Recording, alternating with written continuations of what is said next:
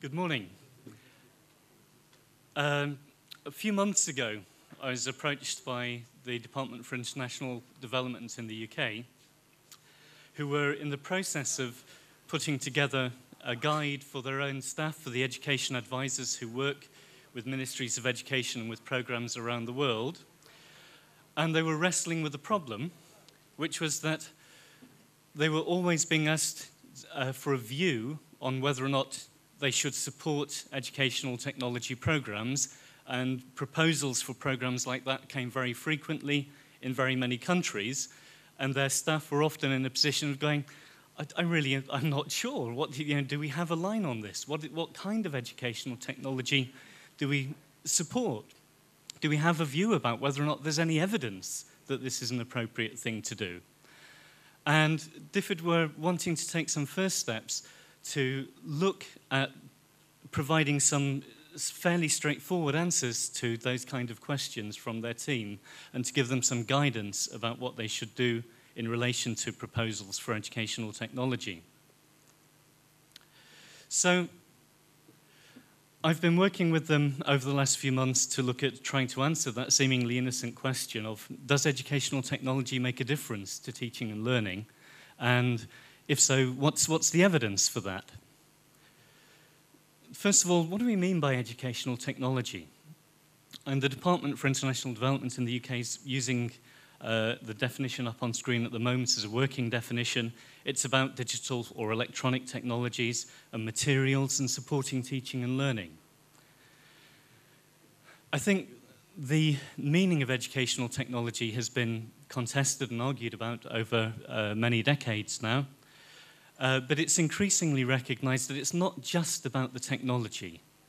It's also about the processes of teaching and learning, about the communities that you build around that, about the practices that those communities engage in, how you design and support and implement programs. And so when we're talking about educational technology, I don't just mean the mobile phone or the radio or the computer, but we mean the package of support and implementation that goes with that. In terms of evidence, we've got a quote from a recent paper on this, which is saying, actually, quite often, it's very difficult for educational policymakers and for donors and governments to make informed decisions about educational technology, because the evidence base is very weak and mixed. I think a lot of people would contend with that statement. But a colleague, Professor Moon, speaking at the launch of the Global Monitoring Report in March this year, said actually maybe the issue is that the kind of evidence that the educational research community is coming up with isn't the kind of evidence that the policymakers and the donors need to be able to answer the questions that they've got to make and the decisions that they make. But it's certainly the case that there's been a focus on the provision of equipment and access to technology. There's been much less focus on the quality of what people do with the technology when they've got access to it. And just as over the last decade, the global discourse about education has shifted from access. It's not sufficient to talk anymore about attendance at school. It's got to move on to the quality of education, and in the same way that change in dialogue is reflected in educational technology. So the evidence for educational technology, I think, is mixed generally. If we come to the context of low to lower middle income countries, it's even more mixed. There's a recent review by the Asian Development Bank looking across countries in Central and West Asia, and their analysis of that was really that in most of the education systems they looked at, there's an emphasis on hardware provision and a belief that actually providing kit, putting computers into schools, is an answer to lots of educational problems, and the thinking really hasn't moved much beyond the provision of hardware and access to technology. That was 2012. There are some studies that look beyond access, and these typically focus on learning outcomes in a quantitative way. Most recently, McEwen last year reviewed a large number of randomized control trials and found that of all the different kinds of interventions in primary schools that they looked at, educational technology had the largest effect size. It was the one thing that you could do that made the biggest difference. Unfortunately, that effect size was 0.15, and reviews of educational interventions more broadly suggest that actually a benchmark of 0.4 is the minimum that you should look at for something being meaningful. So although there is evidence of educational technology from McEwan as being important, actually, I think when you look at that in a broader context, you have to question what that difference of 0.15 actually meant for teachers and students in the schools. So the Educational Technology Topic Guide is really intended to try and give some practical advice to people who have to make policy decisions about the nature of evidence, what works, what evidence is there that it works, and what kind of things might we do to try and get more and better quality evidence in the future. The process that we went to was to review about 80 studies, including research reports, project reports, and literature reviews, to appraise those against criteria of transparency and rigor and validity of the research that was being presented, and then to take the studies that met those criteria and analyze them for whether or not they presented evidence of change in classroom practice or learning outcomes, and what that evidence told us. So, what did we find?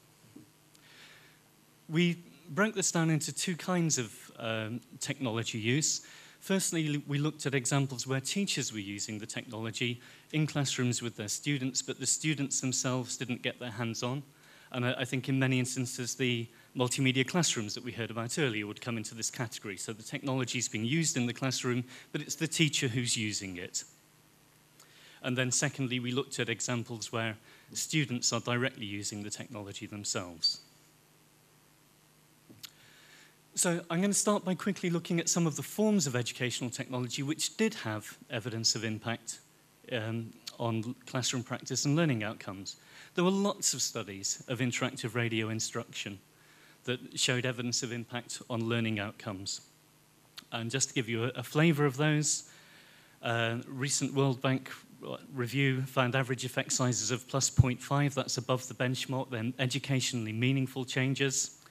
A more recent review of looking across randomized control trials by Ho and Thrukal found effect sizes widely varying from slightly negative, they made things a little bit worse, to very strongly positive results of plus. And they said the variation for that was really down to the quality of implementation, the quality of monitoring, how closely they observed and followed up the programs, and crucially the quality of local support that was given to teachers.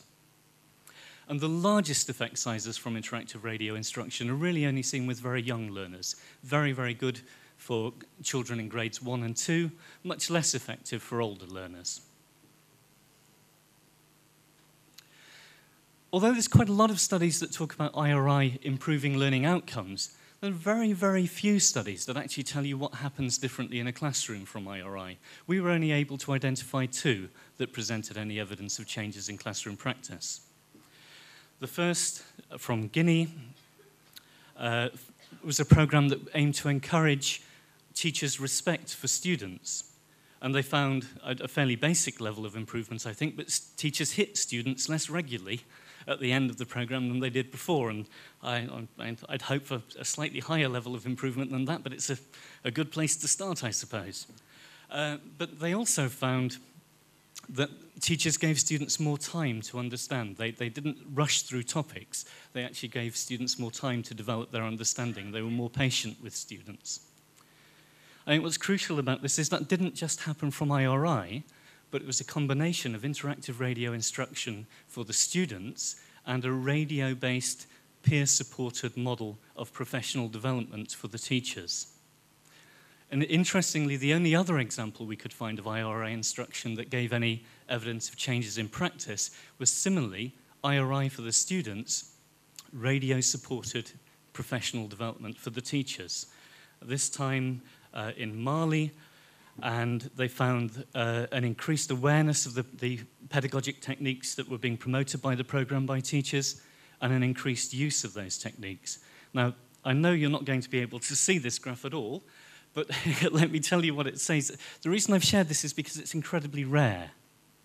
This is some data from the project in Mali, where they've quantitatively measured the percentage of teachers who were aware of the techniques they were promoting, and the percentage of teachers who's carried out those techniques in their lessons. And this kind of quantitative observation of what did teachers do in the classroom, assigned a number to it, is very, very rare.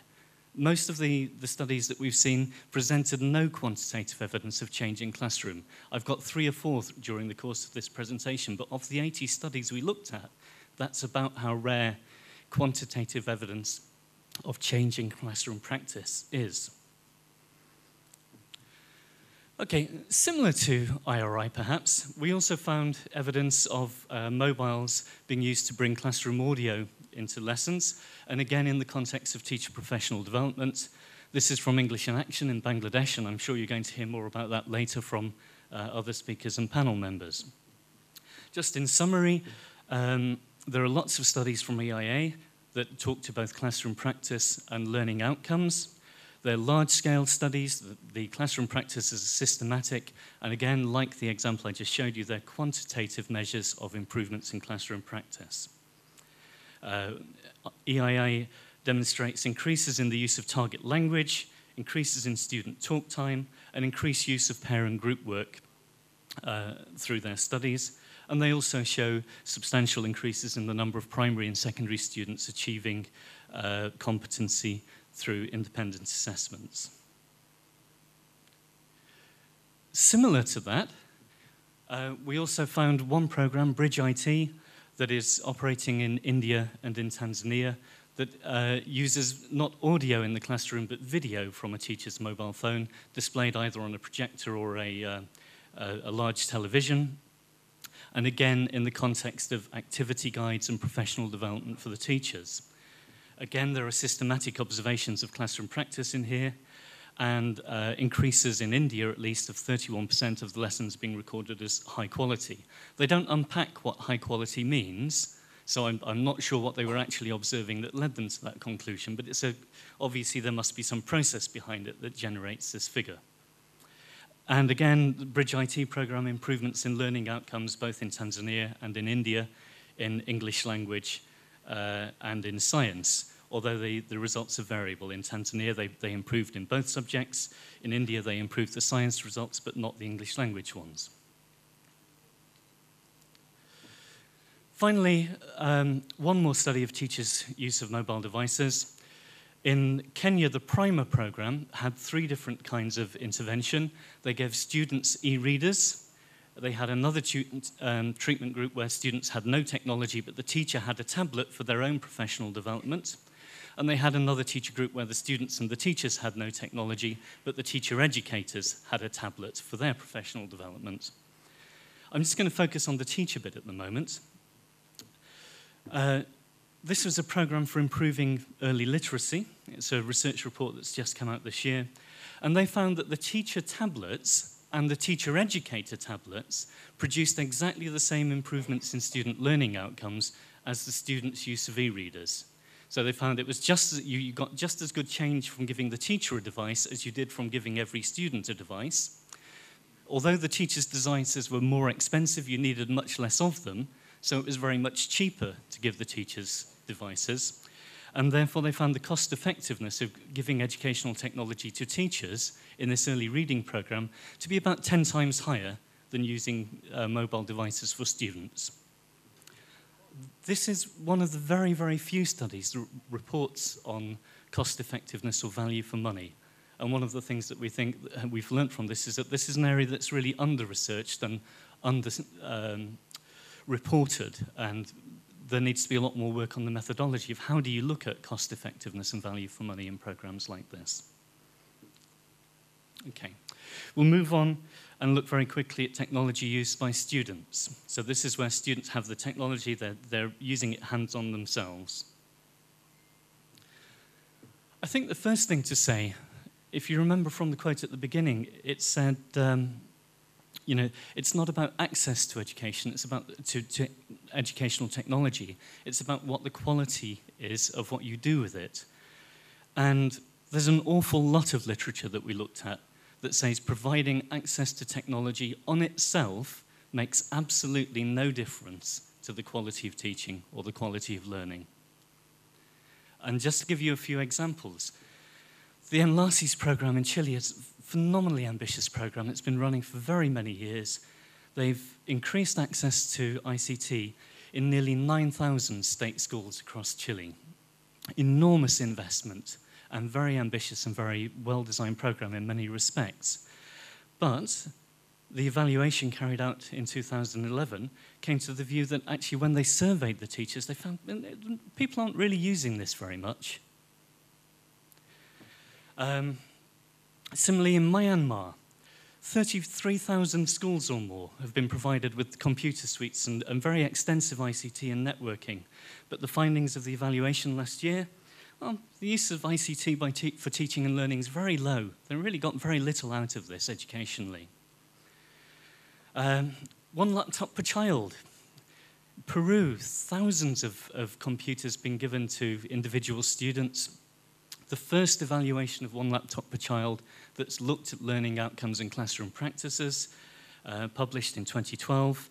And despite increasing access tenfold, the program didn't have any effect on the quality of instruction in class. Laptop use was directed to activities of little or no educational value, was the finding of the review.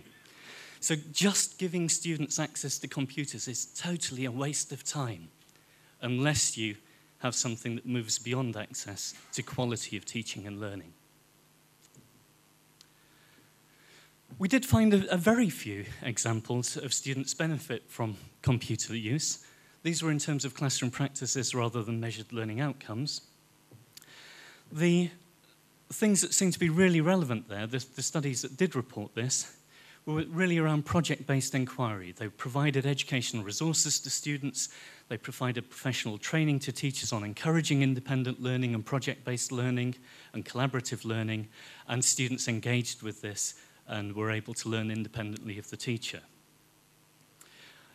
I think one of the other things that's interesting, two of those studies, the students themselves in interviews said, actually, you know, we learn much better in a group. We don't want one laptop each. We don't want one computer each. That's not helpful. What we really want is to have a computer or a laptop and work with a group of our friends, because we learn much more talking to each other and thinking about what we're doing together than we do on our own. And the students suggested ideal group sizes for computer equipment for students between 3 and 5 from those various studies. There's also, slightly unusual in the context of all the other things, there are some examples of computer-assisted learning in mathematics being of benefit. Where they were used as a replacement for regular teaching, they made things worse or made no difference. But where they were used as a supplement to teaching, particularly for children from disadvantaged communities or from students who were falling behind, they had some benefit as a remedial program for those particular students. Where we did see many studies suggesting this was a beneficial practice was in relation to students' use of e-readers or tablets for the development of early literacy. And there are a number of studies, all of which were around phonics-based literacy programs, professional development programs for teachers that were accompanied by students' use of e-readers. And they showed in a variety of different measures, in a variety of different contexts, that these programs were effective in improving literacy and fluency in both mother tongue and English language. So looking across that, what do we see? Well, the programs that really didn't make any difference seem to be limited in looking primarily at hardware, or when they reported on the lack of impact they had, they would often say things like, we didn't have enough materials that were appropriate, or we didn't have enough support to the teachers to enable them to change, or we didn't have enough support from the head teachers to really get this implemented. When we look at the programs that do have impact of change, I think without exception, all of them have these 4 characteristics. They had a clear curriculum and pedagogic focus. And what I mean by that is that they didn't just focus on what the teacher's going to do.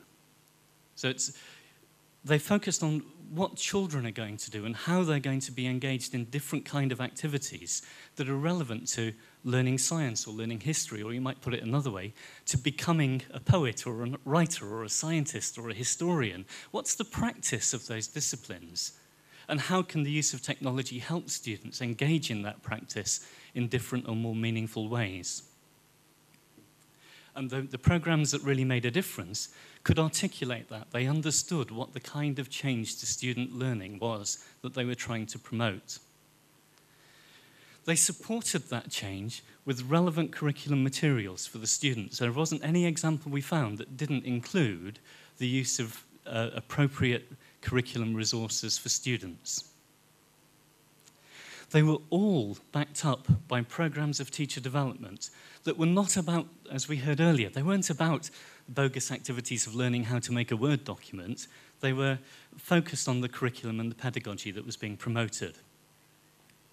And I suspect because they had a clear idea of what they were trying to do, the nature of change they wanted to introduce, they were also able to monitor and evaluate the success of introducing that change in the classroom. And those characteristics were found in all of the programs that had evidence of change. And with that caveat, in the context of those conditions being met, we found several forms of technology that seemed to be particularly appropriate in improving learning. Interactive radio instruction, especially for early primary years. Student tablets and e-readers, especially for early literacy programs. Classroom and audio and video resources in the context of teacher professional development on mobile phones.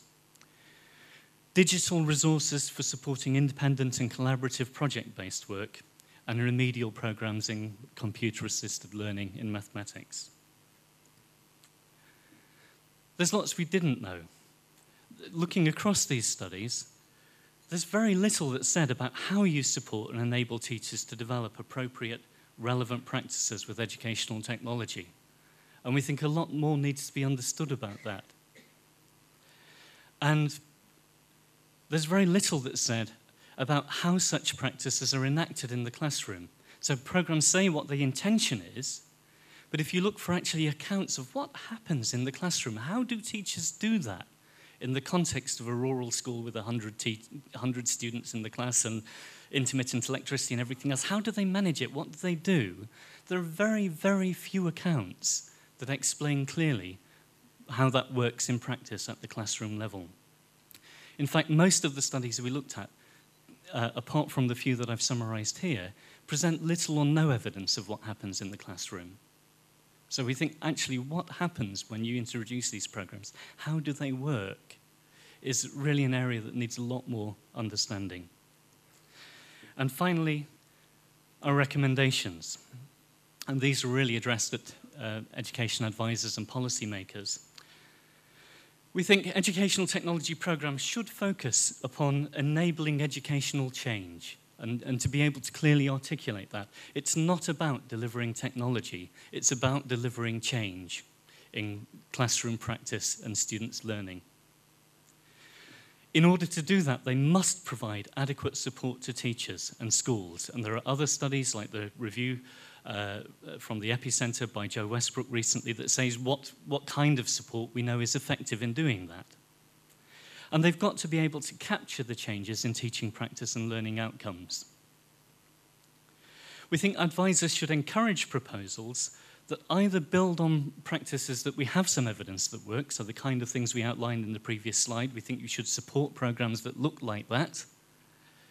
But there might be other innovative programs that take different approaches, but will do something to address that gap in the knowledge. They'll tell us more about how you support teachers effectively to introduce change, or they'll tell us more about how that works in the classroom in lower economic developed contexts. We think advisors should discourage proposals that emphasize technology over education, that offer weak programmatic support to teachers, or have poor evaluation that stops at what you did instead of the outcome of what you did. And finally, we think there's a lot more work to be done about value for money and cost effectiveness and how you begin to measure and compare that. I think I'm 1 minute over the 25 minutes I was aiming for, so I'll stop there. Thank you very much.